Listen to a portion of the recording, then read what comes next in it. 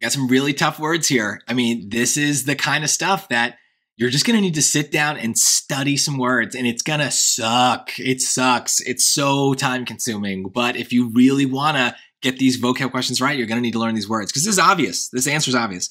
Political blogs with conspicuous ideological alignments became an integral component of U.S. media in the early 2000s. While some commentators lauded this development, asserting that such blogs had a welcome transparency missing from traditional news, this is all positive, less blank observers countered that such blogs tended to be ideological extremes that exacerbated political polarization to problematic levels. So this is negative, but notice what they're doing here. They're twisting it up to even confuse us further. But like, if we can see that twist, it's pretty obvious. If we want to say something negative here, we need the blank to be a positive word because the word less before it is negating that positive. So we need to have a positive word, even though that extra clause is negative. So what's a positive word here? Well, just from the connotations and knowing the words, positive, negative, negative, positive, less earnest observers. Earnest means that you try hard at things. So I don't see what we're trying hard here at all. No one's trying anything. It's just opinions. So that doesn't make sense.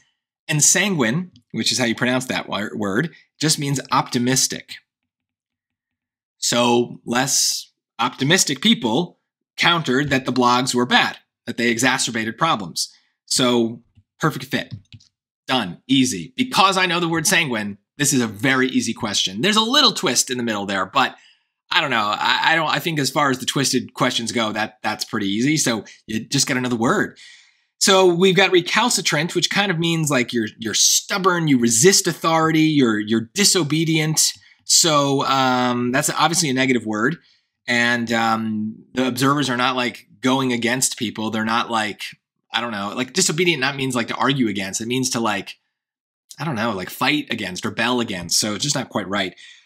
Misanthropic, if you are misanthropic, you are a misanthrope, which means you just kind of hate everybody. You're just kind of a wet blanket, as sometimes we say, someone who hates people and is just not getting along with anyone. So good synonym here, misanthropic means just kind of rude or unfriendly. Let's keep it at that. Unfriendly. So it doesn't make any sense here either. Now, there are a lot of other hard words in the passage itself, right? Political blogs with conspicuous, meaning obvious or noticeable ideological alignments, became an integral or important component of U.S. media in the early 2000s, while some commentators lauded or praised this development, asserting that such blogs had a welcome transparency missing from traditional news, meaning openness missing from traditional news. Less sanguine observers countered that such blogs tended to ideological extremes that made worse political polarization to problematic levels. So there are other words in there that have very specific meanings to do with politics and ideology or what people believe, but this is a dense one, right? So this is also a reminder that as you're doing SAT prep, yes, you should be going out actively and looking for words. And I've got word lists on my website. I know there's tons out there on the internet. The more words is better. But you should also be taking advantage of opportunities within your SAT practice to learn new words as well. If you get a question right, but there are still some words in there that you didn't quite know, take a second, type them in the dictionary, see what you can get. It's not hard to learn new words. Keep a notebook if you need to and write them down so you have a little bit of a way of either coming back to them or just maybe the writing them down helps. Get an example sentence or two on that page as well. Put it in a Google Doc or something. I don't care.